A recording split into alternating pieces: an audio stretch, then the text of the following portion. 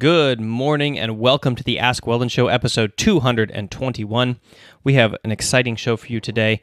How to handle nerfs, counters, and bans when you are playing as a one-trick pony. Awareness of hands while meditating. So I have a very interesting question from somebody who's been doing meditation and has a question about some sensations they've been feeling in their hands.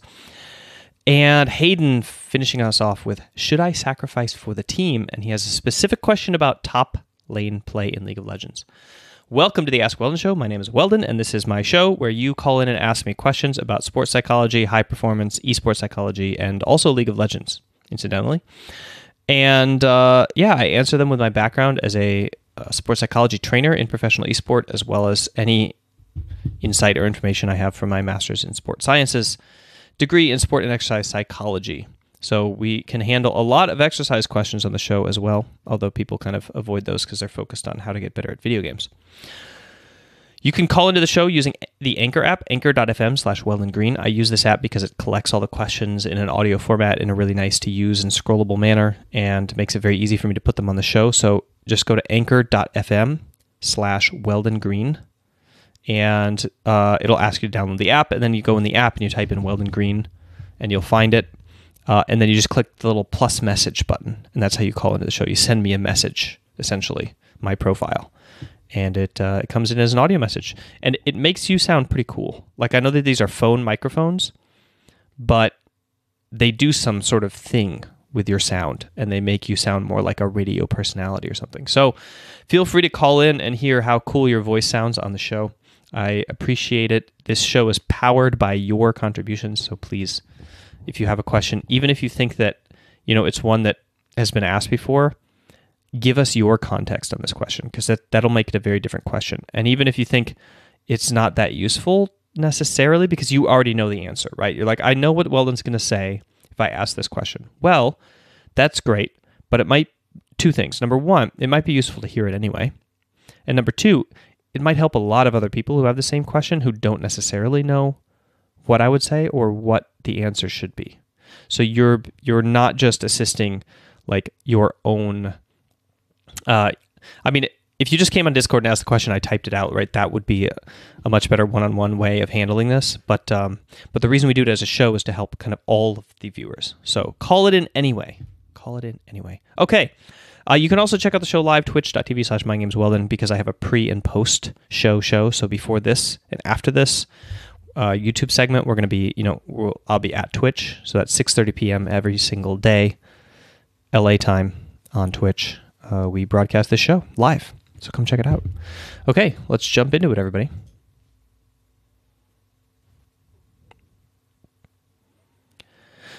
The first question today comes from Phil, and it has to do with handling, with playing as a one-trick pony. And so for a little context on what a one-trick pony is, it's when you take a single champ and you play that champ, and it removes a lot of the physical coordination training that you have to do with your mind.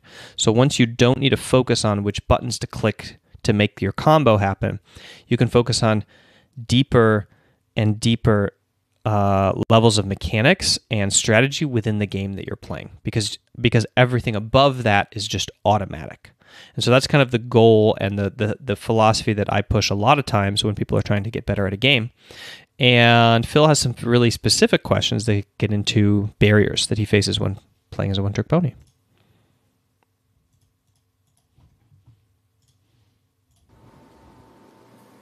Hello, Weldon. Hey, Phil. It's Phil. Greetings from Florida. Thanks. I'm a gold Talon one-trick. I love playing Talon.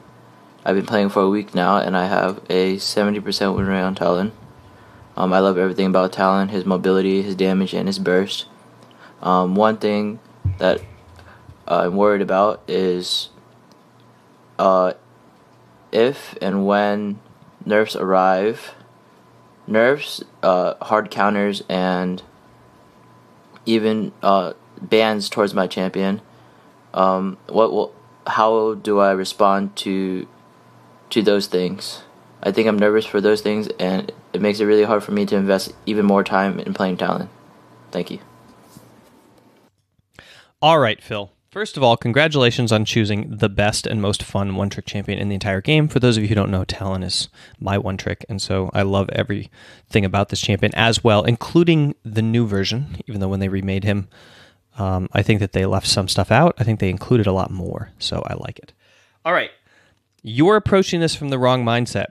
When you're one-tricking, Phil, it should be a religion, not a choice. So you shouldn't even be having doubts like this. It makes me question your religion. Okay, but on a more serious note, I hear you, and I want to answer those questions. But the first thing that you should do is kind of, even though I'm joking about it, get a little bit more religious about this. Like, it's never going to be a question whether or not you pick the champion. Okay, when you're one-tricking, you should take it very seriously, and that should go until your motivation dies, until it's not fun anymore. Instead of worrying about the future, just have faith and play. And then when things inevitably change and you inevitably get bored, or you master the champion, or you get to a level that you want, or the champion changes to the point where you don't enjoy it, or the meta destroys all enjoyment you have out of the game and you can't find another way to pursue mastery, then worry about flipping over to another one trick. For now, you should not let it make you hesitate and not develop skills because you're worried about some potential future. Okay, that's this. If you put it that way, doesn't that sound like the silliest thing ever? Right? You're worried about some potential future, and so you're not just having fun doing what you want right now. All right, now to deal with your actual issues. So as far as counters go, there's really no such thing in a game versus 5 other people. Because yes, while you may get a lane counter, all that does is push you to learn your champion and how to win games to the extreme of what is possible with the champion. So instead of, for example, exerting pressure through lane, when you're hard countered, you will be like trying to survive lane and accomplish your win condition onto other champions on the game.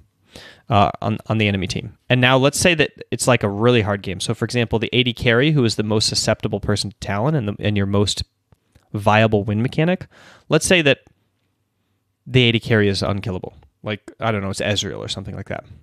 Or Lucian, or some champion that's just like really hard for you to get on and stick on. And let's say the mid laner also hard counters you, and you just can't get on them. And the jungler is a tank, and the top is a tank, and the support is a melee support, like Braum or Alistair or something instead of a squishy. So you have a team that basically is assassin proof, more or less, and your win conditions are out the window. So even in that condition where the whole team hard counters you, you have to find your windows of opportunity for victory in the game. So you know when you look at that team composition, you're like, if I don't win by level 9 or like by level 11, right, that this is going to be a really hard game to play. If I don't win by the time the jungler gets his second item, so he gets his jungle item and then he gets his first big armor item, then this is going to be a really hard game. So you know that you have to find some way into the jungle, and kill that opposing jungler. So you communicate with your jungler and you learn these other skills. You learn how to communicate with your jungler, how to like really force the issue despite the fact that you don't have priority in lane, how to give up a lane in order to win the game later by disrupting their tempo so heavily that you get an objective, how to snowball through dragons, let's say, or you learn a different build, you go slightly tankier, and then you're like, okay, well, my condition in this team fight is no longer to try to kill the AD carry. My job is to soak these 2 ultimates so that my team can win. So you try to build your champion to soak these 2 ultimates, and then you engage and you soak those 2 ultimates and you get out, right? Something like that. So your job changes and your way of winning the game changes, and maybe it gets to the point where like you just need to split because you're the only one who can get away. So you're taking down towers, and then when they come on you, you're running directly to your team and engaging in an outnumbered 5v4, or something like that because of your mobility. So there's a whole host of different avenues and paths that open up in your mind when you face these walls. The point is you need to face these walls in order to even be challenged by them, in order to think around them, in order to think outside the box and come up with these creative ideas and challenge yourself in terms of new ways to win the game. So yes, that's hard mode. Of course, it's easier to just pick a better champion for these situations, but that's not the point. The point is to pursue mastery and to activate your creative thought processes and to like challenge the game to the point of failure. I heard a really interesting quote about failure earlier this morning. It was something like, if you were not, I think it was Johnny Knoxville on Hot Wings interview. And it was the very last thing he said. And he said, if you're not failing, you're not trying hard enough, or something like that. So yeah, don't worry about failing so much and just try to find ways to win from a disadvantage.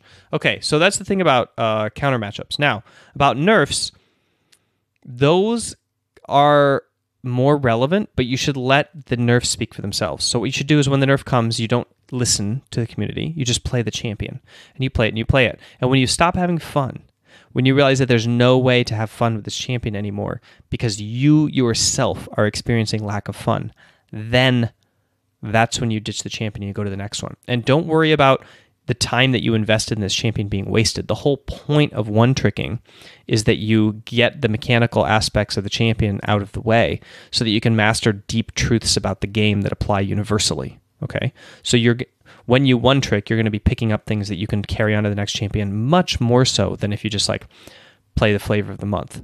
Okay, and finally, when your champion is banned.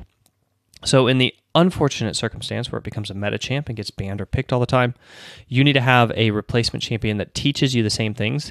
And remember what I said about your one trick being your religion, right? So you want to think like, okay, this is my end all be all goal. So everything that I want to do, everything that I can to become better at that. So you want to pick a champion that allows you to play a better Talon later. So you're thinking, okay, well, maybe I play another assassin so that I can practice engaging as I would with a Talon. So for example, Zed. It's a really great, Talon, copycat, I would say. Or you would play a jungler and who synergizes very well with Talon, and you would try to learn how it is that jungler best paths through the jungle, how they want to apply pressure, how they gank their mid lane most effectively, whether or not they're really great at ganking bot lane. Now you know that this jungler that you were calling mid all the time might be better suited to bot, so you can roam bot with them instead of ganking the mid laner, et cetera, et cetera. So there's all of these things that you can think about that enable you to still fold your knowledge and learning into your next Talon game. All right, Phil, that's the answer to your question, and I hope that it was useful to you. Do not join the doubters. Always have faith. All right, next question. Let's jump into it. Hey, Weldon. I'm Mira, and I just finished the first segment of the Mac program. And while doing the meditation for the last segment of it, I was, going through the meditation, like my hands were held together. But then partway through the meditation, I all of a sudden became really hypersensitive of my hand. And it was kind of scary. I've never felt like that before. Like my senses hadn't gone to that high of a level before, and I don't know if that's like supposed to happen, not supposed to happen. Is that normal? Anyways, I'm enjoying the program, and I hope I'm doing it right. Thanks. All right. So for those of you who are wondering what he's talking about, I'll introduce the Mac program in a short bit. But in answer to the question, I have read that the hands are the first place that this typically happens because obviously the hands contain more neurons than almost most of the other body combined in terms of the amount of pure information that we get from these two appendages. And so from a pure scientific standpoint, the hyper-awareness of the sensations of the hands is a natural kind of logical progression for paying attention to physical awareness in your body. And then there's the spiritual aspect. In a lot of meditation, the idea of spiritual awakening is connected with collecting of energy, heat, thermodynamic energy, but also like chi essentially in the hands. So you might have a talent for this. You might consider going to some Tai Chi classes or doing some Qigong or these arts where they specifically are focused on the idea of creating energy with the hands. And so you might in terms of like your spiritual kinship might be drawn to these arts because you are so easily and so readily already kind of like having that sensation. Or it could just be that you want to stick with the like scientific angle of understanding it in terms of pure neural awareness and as a connecting with your body on a way that you're kind of cutting through the typical numbness that we associate with turning off the fire hydrant flow of sensations that we get from our physical body. And when you open up the mind to that full awareness, that the hands are going to be overwhelmingly strong in terms of like how much pure raw information that they're sending. And don't be afraid of these things. I think that there is another level to which meditation can bring fear, and that is the hypersensitivity of emotional events. So things that we usually numb, including our hands and the physical sensations of our body, they also include things like emotional states or loss or various things in our past that we might have never dealt with, properly. And when those become, or fears about like our current existential self, like what am I doing with my life, right? And when meditation kind of like lessens your filter on those and unnumbs them, it can be very, you can get very like emotional and very overwhelmed in terms of like what you let in. But it's all part of the process of incorporating it and accepting it and kind of like having loving compassion for yourself anyway. So don't be afraid. That's the first thing. Understand that it should be quite normal and that you are an advanced meditator beyond where I am already in terms of like that awareness of your sensations and or your ability to create energy with your hands via Tai Chi / Qigong / meditation, whatever. So maybe your chakra is just really amazing. Okay, so thanks for that question. And by the way, what he's talking about, what Mira's talking about, is the MAC program, which is a mindfulness-based performance enhancement program, specifically for improving performance. Now, I'm adapting it right now to be an app and also to incorporate the idea of anxiety and stress coping. So for people who are content creators or creatives, the ability to overcome these kinds of like emotional states that inhibit us from entertaining our audience or dealing with the creative filter or the creative critic, the internal critic or things like that. For now, it's rather focused on performance. So the act of like stepping on stage or dealing with your craft, whether that be student test taking, giving a speech, or video game, in this case, online ladder play, playing in the online ladder of a video game where you're kind of like faced with all of this judgment and self-judgmental thoughts. That's kind of what it's geared toward. And it's mindfulness based, right? So although it's mindfulness here, you see, it's not meditation.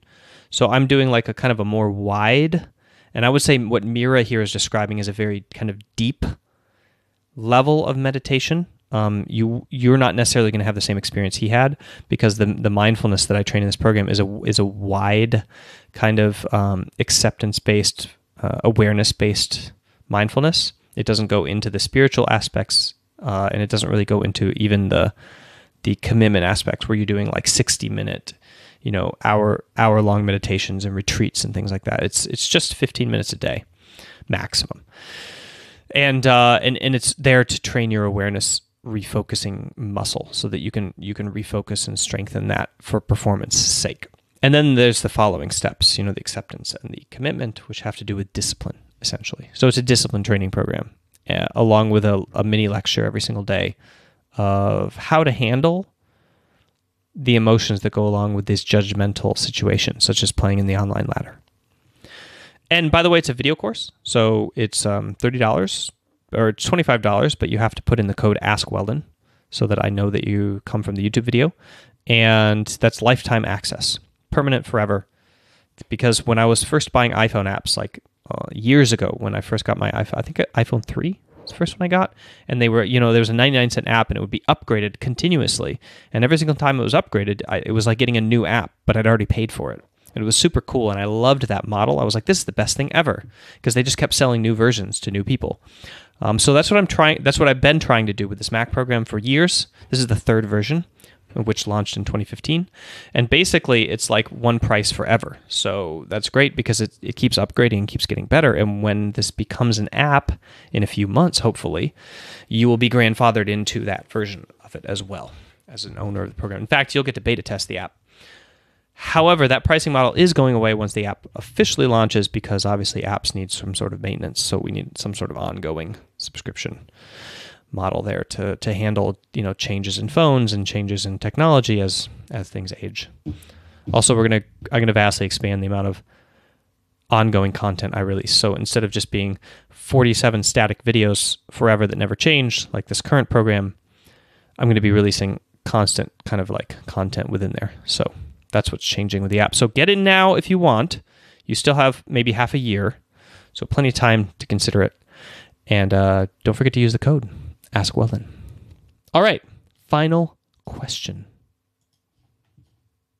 Hi, Weldon. sorry. My name's Hayden. I've Sorry, been guys. playing League of Legends since about 2012, off and on. This season's the first season I've really ever went in on it. I've recently made it to silver, but I feel like I've kind of plateaued. I find myself, I'm a top lane player, and I find myself in the situation that most top lanes probably find themselves in, which is either do I play a strong split pusher or do I play a tank? My win rates would suggest that I play a split pusher, because when I play tanks, it seems that my team never really wants to group and initiate to actually get that 5-on-5 team fight. So I'm wondering, should I play to what my team needs, or should I play what my win rate would suggest that I'm good at? Thanks. Have a good show. All right, Hayden, great question. And the answer is it does not depend on your win rate. It's not whether your win rate suggests this or whether your win rate suggests that or what you're good at. You should train what is going to make you better as a player and as a person. Okay? And as far as playing goes, I believe that playing a split pusher, playing a slightly squishier champ, one with mobility and options, is going to make you a better player. Tanks are very one-dimensional, meaning that they usually have only one or two right answers in terms of the things that they can do in a given situation. So your decision levels and your decision fatigue is very limited in terms of you kind of know what you should do and you can learn it pretty easily. And secondly, they don't punish mistakes very strongly because they're very strong champions and because they rely on they are very good for team play, and because you can interrupt a lot of your opponent's play and things like that. They essentially, and because you usually have some sort of survival mechanism and some sort of capability of regenerating, and generally speaking, you can get decent laning phases if you do it right. Tanks do not have their mistakes punished as much in skirmishes and in objective play and things like that. So I prefer, in terms of positioning, especially where you're standing, you're standing 1 inch too far forward. Well, if you're a tank, it's If you're an AD carry, it's the game's over, right? Or if you're a split pusher, you lost the game for your team, versus you took a few chips of damage and then ran back to your team. So I would say the thing that's going to stimulate your growth the most is split pushing, because the failure level there is much higher. You make a single mistake and the game is over. You make the right choice and you have greater impact. So the locus of control is more within your hands. You can choose kind of the fate of the game more. And also it forces you to learn more about when to group and when not to group, and when you do group, how you should play out the fights.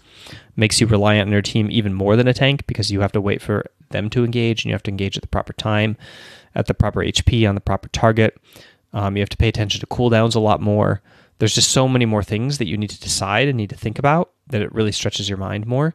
But you shouldn't just kind of take that principle and run with it, right? I don't want you to be okay, well, it's only split pushers and that's it.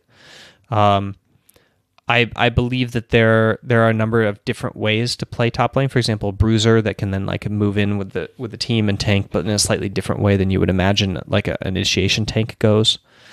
But generally speaking, the more complex and complicated the strategy, the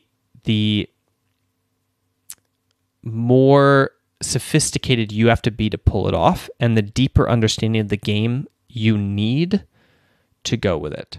So I would say First of all, I'm a little confused that your win rate on split pushers is higher than your win rate on tanks. It seems like it should kind of be the other way, but I guess that's dependent on the meta. If split pushers are really strong, as they are right now, and tanks are not as strong, then maybe that's just how it goes. Or maybe your laning phase with tanks is your weak point, and your laning phase with split pushers is decent, so you get it all going. But regardless of any of that, yes, play split pushers, and I'll see you next time. Let me know how it goes. All right, guys, that's the show for you today. Make sure to check out the Mac program. mindgames.gg/MAC. Code is AskWeldon. Make sure to check out the live stream. If you go to twitch.tv/mindgamesweldon, I'm going to head there right now after the show and finish the broadcast. You can come by every single day, 6:30 p.m. LA time. And I just got featured on the Anchor app. So go to your Anchor app and follow my podcast and show them that this show is worth featuring and that they did a good job with that. All right, guys. See you tomorrow.